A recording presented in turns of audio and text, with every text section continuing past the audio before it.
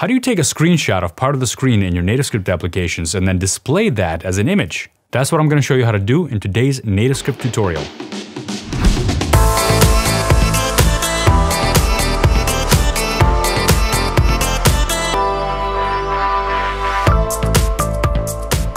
Hey everybody, welcome back. This is Alex from nativescripting.com, where we have NativeScript advanced video courses. You can check out the links down below if you don't know about those yet. And if this is your first time here, click on the subscribe button and click the little notification bell so you don't miss any of the NativeScript tips, tricks, and tutorials that we do here. Today I've got a fun tutorial for you. We're going to use native APIs on both iOS and Android to take a screenshot of part of the UI. This can be the full screen, or this can be individual views. You can apply this technique to layouts, views, buttons, labels, images that already exist. You can take that information, take a screenshot of that part, and then convert that to an image that you can display in the same application. This is pretty useful if you want to freeze your screen at a certain part, or even save screenshots and save them to the file system or send them to the server. Really fun technique. Here it is. All right, here's where we're going to start out. This is basically the Hello World template with one exception. There is still a tab button here, but instead of the label down here that does the counting, I put an image there. So it's a nice little beach image. Right here we have it in our project under images, image.jpg, and you can see the image here in the markup. The source is ~images/image.jpg. That's why it's showing up there. Now we still have the stack layout and the label and the button here. Here is the on-tap handler. Now notice when you first install the Hello World template, we're gonna have a data binding here, but I don't want that. So I'm gonna remove the data binding, and the reason is that I want to handle this tap event in the code behind. So there's main page.ts. I'm gonna export a function called onTap. That's gonna get some parameters of type event data. And of course, args.object is that button that we tap on. I'm gonna just cast it as a view here. We need to import view, and I'm gonna store this in the view constant. So that's gonna be a view, and that's the button itself. Notice the view gets imported up here automatically by Visual Studio Code. Now we need the view reference because we want to get a hold of the page that the view is on. Each view that lives on a page has the reference to the parent page. You can see right there, there's the page. We can use the page for several things. What we're going to use it here for is this function called getViewById. It has this function so you can get any view on a page by its ID. Right now we have a bunch of different views here. We want to grab a couple of them. The first thing we want to grab is the grid layout that we're going to put here surrounding everything. So I'm putting in a grid layout to wrap the stack layout. The stack layout is going to continue to have our button and label and image. This is going to be essentially what we're going to be taking a screenshot of. By the way, it's not really a screenshot. It's a shot of whatever view you want. We can take a shot of the button, we can take a shot of the label or the image. So we're going to be copying those pixels, and if you make it to the size of the screen, then you're copying the whole screen. But we're going to be basically assigning this grid layout the ID of layout, and then we're going to be referencing whatever is in here. We're going to take a screenshot of that. So this is what we want to grab by ID, layout. So I'm going to pass in layout right here. Layout is also a view, so I'm going to cast this as a view, and I'm going to store this in a constant called target view. In other words, this is the view that we want to take a screenshot of. We're going to have a separate function here called getImage, and I want to have it return the screenshot. I'm going to call a function called getImage. It's not there yet. I'm going to define it and pass in the target view to take the screenshot of.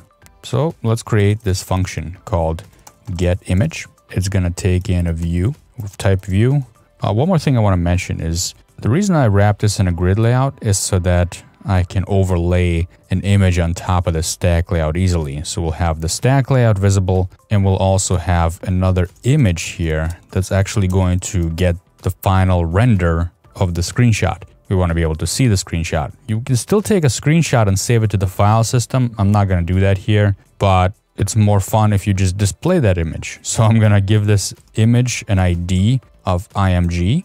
I'm going to stretch it out to do an aspect fill. Basically, this will keep the same aspect ratio. And initially, I want this hidden. So I'm going to set the visibility to collapsed. And what that means is that whether I'm on iOS or Android, if this image is collapsed, even if I click on the image, my clicks will go through it. My taps will go through it. And it'll tap on whatever is underneath the image, which in our case, the image is going to be on top of the stack layout since it comes later in the grid layout, and we're not assigning any rows or columns to this image. Therefore, both the stack layout and this image will be in row 0, column 0 of the grid layout, and that's why the image will overlap on top of the stack layout.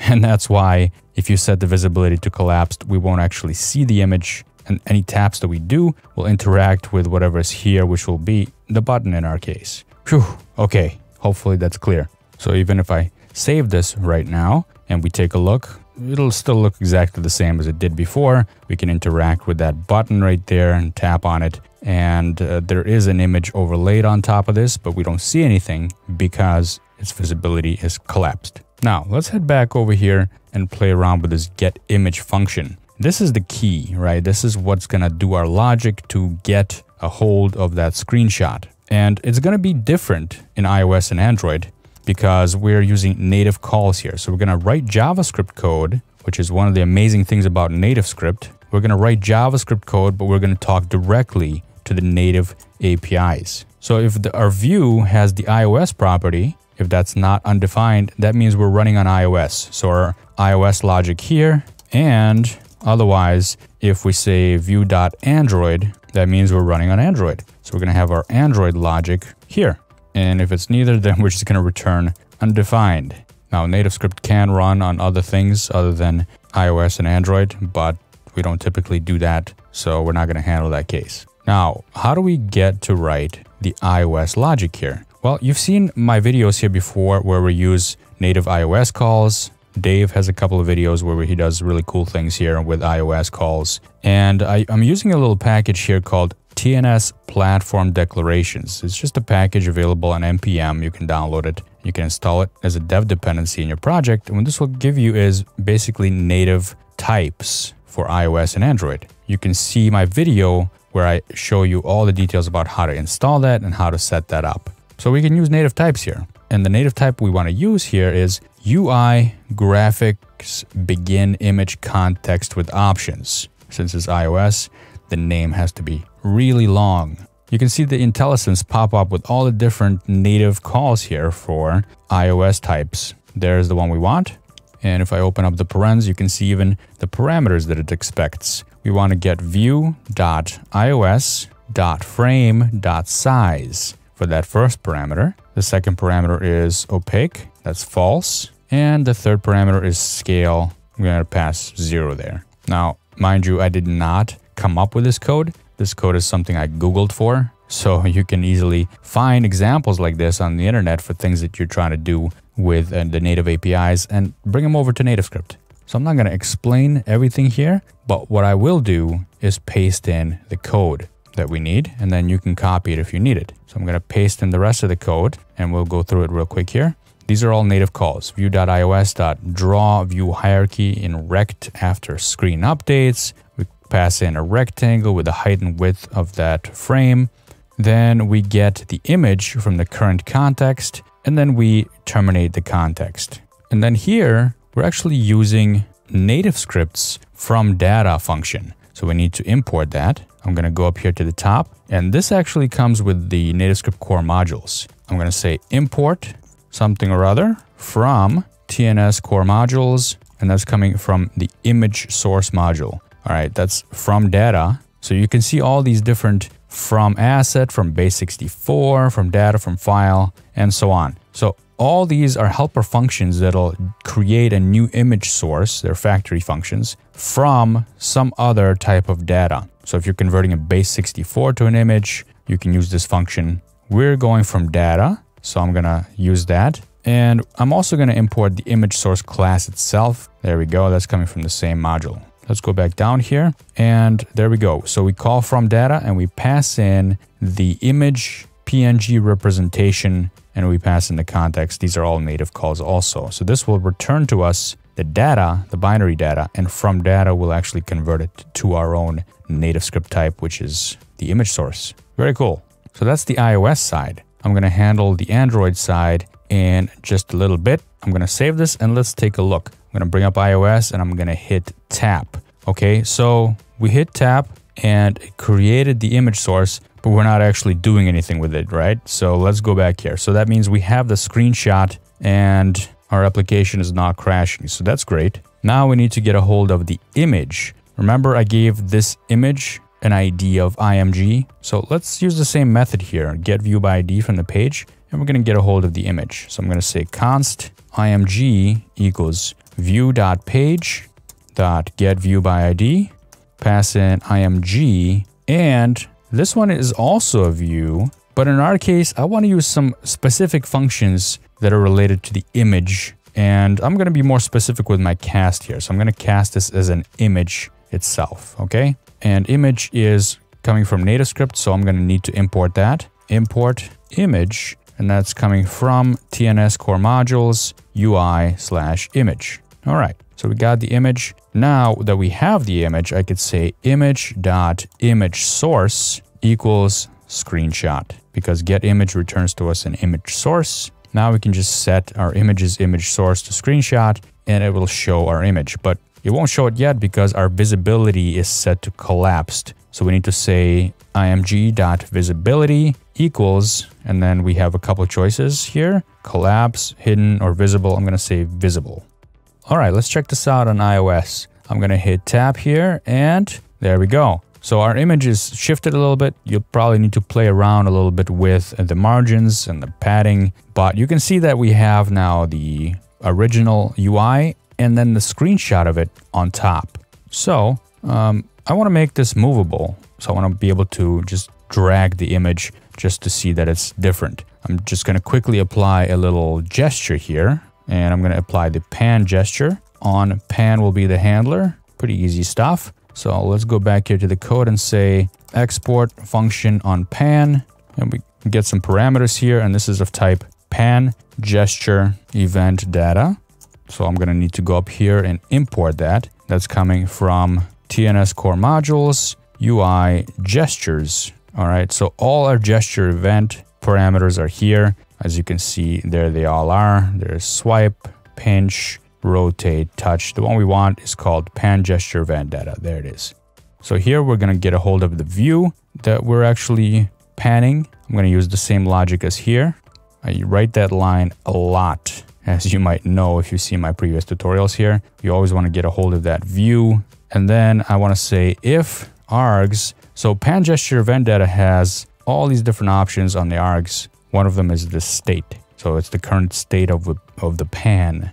When you start the pan, it has one state. When you finish the pan, it has another state. And what we want to do is gesture state types dot changed. That's the one we want. And I'm just going to say view.translateX equals args.deltaX, and view.translateY equals args.deltaY.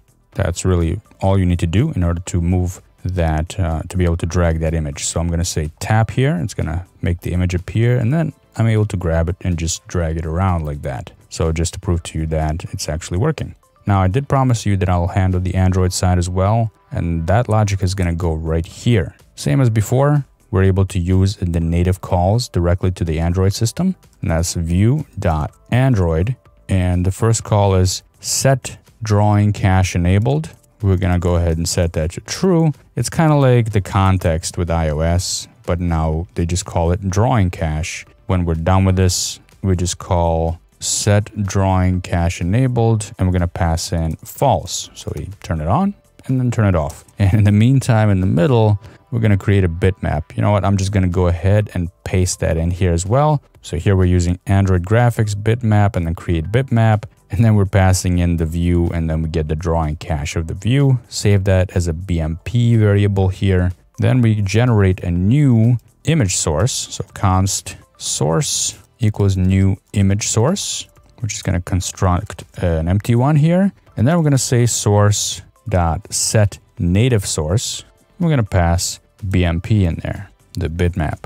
And of course, let's return that source when we're done. That's it. That's all there is for the Android implementation. All right, so let's check this out. Let's head over to Android emulator, and I'm going to hit tap. And you'll notice that the screenshot was taken while the tap button had a ripple effect going on in it, so it's a little bit darker. So there you go. Now it's actually working as well, and it's the same effect. We can actually drag this one as well, and there's the screenshot. Now, of course, this is not limited to what I assigned the image to, which is taking a screenshot of this whole grid layout. We can take a screenshot of pretty much any view. So I can drag this ID that we're targeting down to the stack layout and take a screenshot of the stack layout if we want to. So I'm going to hit tab here. The stack layout happens to contain all the same exact components, so that's going to be the same. But what if I drag the ID to, let's say, just the image, that nice looking beach? Let's take a look at that. I'm going to tap here, and there we go. It took a screenshot of the image, and because we are using the aspect fill as our image stretch value, it's filling up the whole screen. Let's try this on Android. Should get the same result. Yes, and there we go. That's all I got for you today. Have fun with screenshots, folks, and I'll see you in the next video. Happy native scripting!